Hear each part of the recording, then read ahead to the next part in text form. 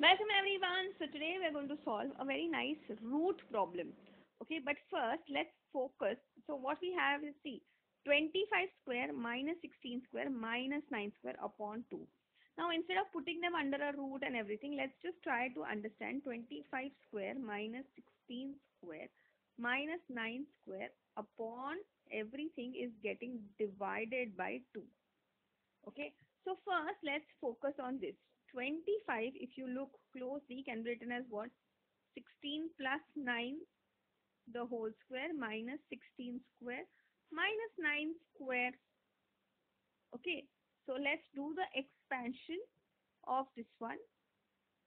So 16 a, this is basically a plus b the whole square. So we get this as what? 16 square plus 2 into 16 into 9.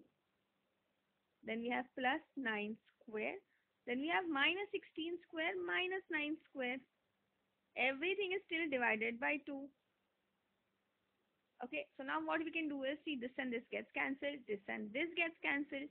So we are left with what? 2 into 16 into 9 upon 2.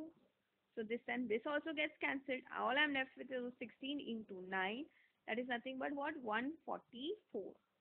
Now please remember, everything was under a root. So basically you have to just do root of 144. The answer is 12. Please understand, it cannot be plus minus 12, because root of a positive value will always be positive.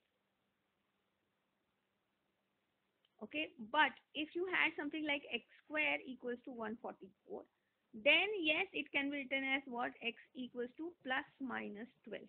Only in case of variable this plus minus situation happens.